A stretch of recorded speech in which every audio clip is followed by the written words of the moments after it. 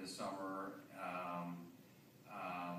We hope to get this finished up with our employee groups next week and hopefully get this out to parents finally. But as we've reported out, no significant changes from last year. I think there's one day in January that's going to be different, but other than that, it's pretty much the same calendar, same number of delayed starts, again on Monday for the same 90 minutes.